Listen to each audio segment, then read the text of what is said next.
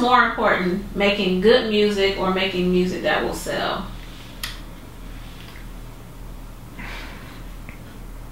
That's a very tough question for me to answer, because I like to think that I only make good music that sells.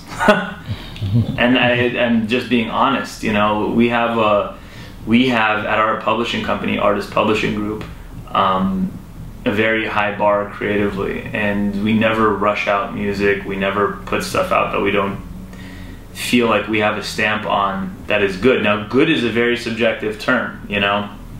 You might come with a dance record or a pop record that's incredibly well written and cool, but some people are going to think it's amazing, and some people are going to think that it's, you know, that's not amazing. I mean, it's food and music are very similar. You know, you could give somebody the best gourmet meal, but it doesn't taste like McDonald's, and they like the way McDonald's French fries taste, and you know, they don't think that the gourmet meal is incredible. You know, you could play people today like Leonard Cohen, who's one of the best songwriters and artists of all time, and you know, they might not think that, you know, Leonard Cohen's amazing. Well, I mean, it's subjective. You know, I think he's amazing, but I know a lot of people that probably don't think he's amazing.